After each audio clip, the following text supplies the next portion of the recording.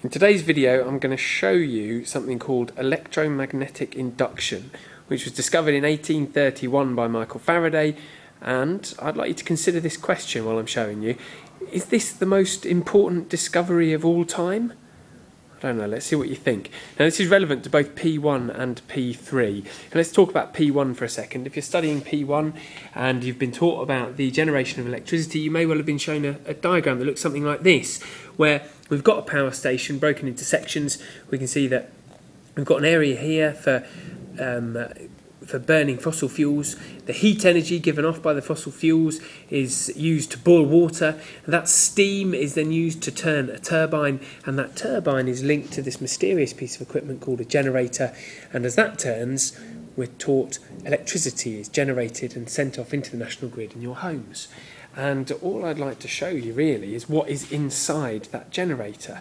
And so if we have a look at the equipment that's set up over here, we've got a coil of wire, we've got a magnet, and that coil of wire is attached to an ammeter, so we can see when a current is flowing.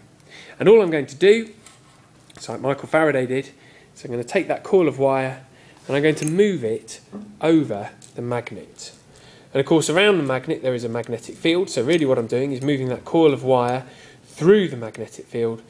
And the really fantastic part about this is, if we now move over to that ammeter, we can see that the movement of the coil of wire through that magnetic field induces a current to flow.